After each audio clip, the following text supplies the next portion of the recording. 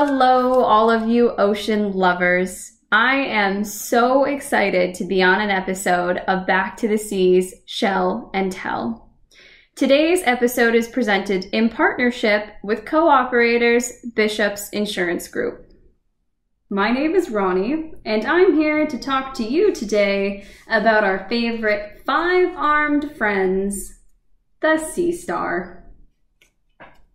Now you may be wondering why I said sea star instead of starfish.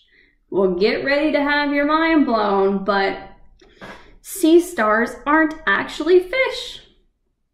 I know, right?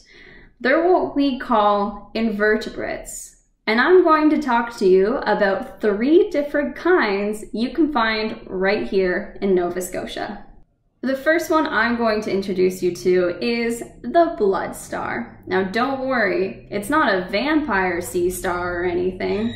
It simply gets its name for the deep, rich red color, of which you'll find many of them. They're very smooth to the touch, and blood stars are filter feeders, meaning they just kind of wait around and the food comes to them.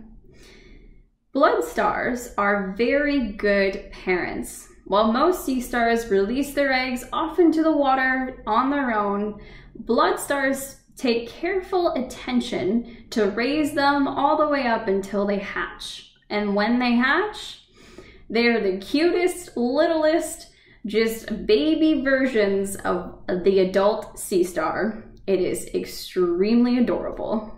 Next up is the common sea star.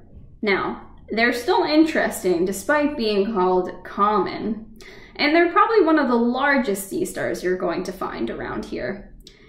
If you touch them, they're quite bumpy, and they're also the best chefs of a mussel smoothie anywhere in the ocean.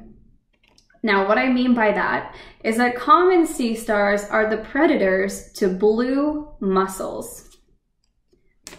Blue mussels are the shelled creatures you often find on the side of docks or rocks, and they open and close like this. So, a common sea star will come upon a blue mussel and think, tasty lunch, and it will wrap itself around the mussel and squeeze so tight and for such a long time that eventually the mussel will open its shell just even a little bit, and that is the opportunity. The sea star then ejects its stomach from its mouth and then externally digests the mussel contents, turning it into a mussel smoothie. I think I'll pass on that one. I've saved my favorite for last. The brittle star. Brittle stars get their name because of their long and flexible limbs, which are often subject to breaking. But don't worry, they can grow them back.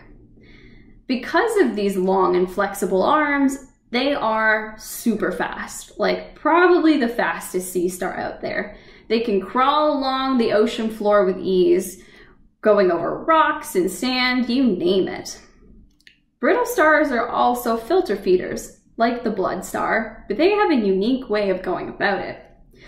They lie upside down and use their arms to bring food to their mouth, and it's kind of just like licking your fingers after you eat a bag of cheesy chips. So thank you so much for tuning in to hear about how amazing sea stars are. I hope you get a chance to see one in person very soon. Bye for now.